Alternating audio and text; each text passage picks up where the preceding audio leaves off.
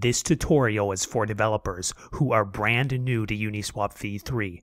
I'll show you how to get a Uniswap V3 pool address in 2 different ways. You'll need this for just about everything when writing code to interact with Uniswap, and hopefully I'll save you the time of figuring it out yourself.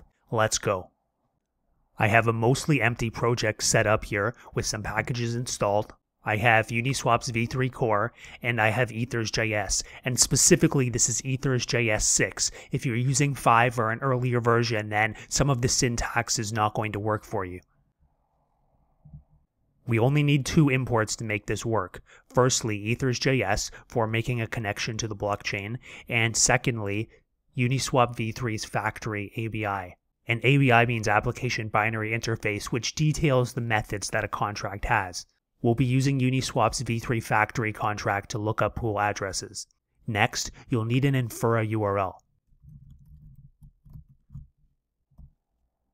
You can get your own by creating an account on Infura, or use another node provider's URL, but you'll need your own. This one is fake, and I'm going to swap it out in private before we run this code. Now with your Infura URL, create a provider to interact with the blockchain.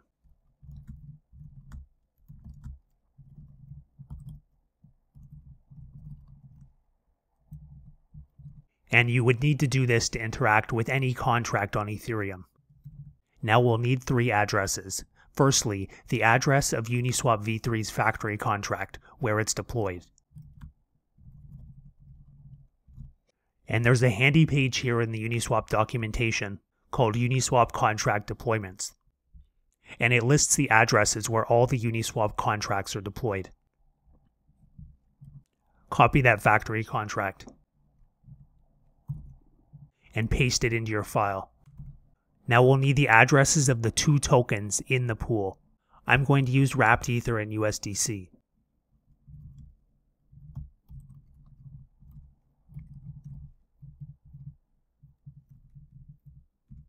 I found these addresses by searching those tokens on Etherscan.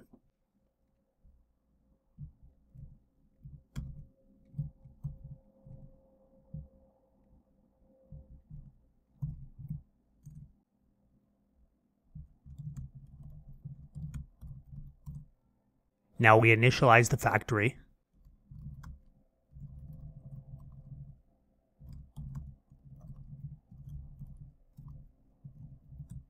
And we pass in 3 arguments: the factory address, the factory ABI, and the provider.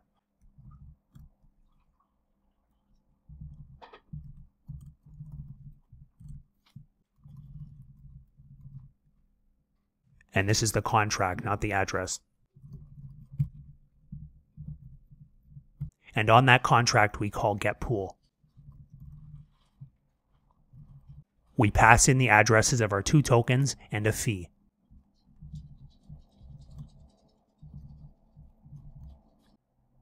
I'll pass in 500 for the fee, but you could pass in one of the other values. Depending on the pool address that you want to get, there will be 1 deployed pool for each of the fees for each pair of tokens. And then I'll log the result.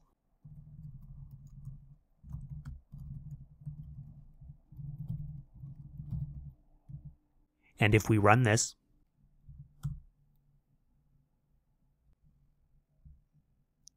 we get the address of that contract. And if we change the fee, we would get a different address because there's a different pool for each fee. Now that's the first way to get a pool address, and that will work for a mainnet or a testnet. The second way will only work for mainnet.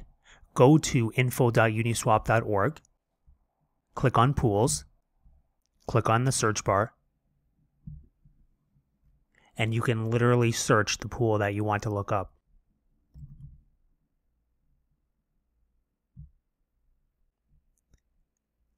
This is the 500 fee tier pool of USDC and wrapped Ether. It shows ETH in its place when using info.uniswap.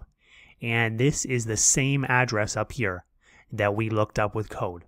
Check out some of my other Uniswap videos if you want to learn more about mastering Uniswap V3.